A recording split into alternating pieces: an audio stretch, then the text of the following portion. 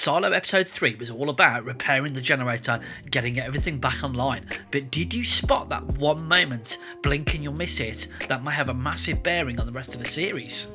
As we all know, Sheriff Halston went outside at the end of episode 2 to clean the lens on the camera, and as he went outside he spotted that the world is actually a green, beautiful place.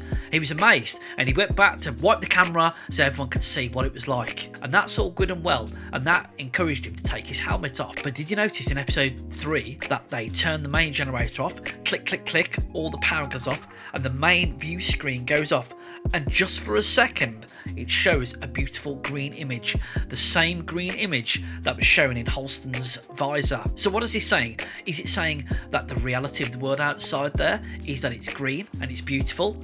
Or are we seeing a virtual reality or just a screen visual to convince people that it is there and it is safe for a later purpose? Was Halston tricked into taking his helmet off to kill himself? We don't know. Is that what happens? People go out, they see the beautiful area, they take the helmet off, and the world is still irradiated. I think these are some really interesting things to look for, and I think we need to be checking out for them as each episode goes. Thanks for watching, catch you next time.